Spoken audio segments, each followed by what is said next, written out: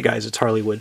Today I'm going to show you how to charge your cell phone using a 9-volt battery, a car charger, and any other piece of metal that will conduct electricity. So the first thing you want to do is on the battery, look for the positive terminal. It's going to be this guy right here. It looks kind of like a little male end. You're going to take this prong at the bottom of the car charger, put it into that male end, and then use the other piece of metal to touch the negative on the battery to this side piece on the charger. So let's see what it looks like before we even hook it up to the phone. I'm going to put that. It's kind of tricky to hold it there. Put the piece of metal, touch it, you can see the light comes on. So that means we are completing the circuit and electricity is flowing.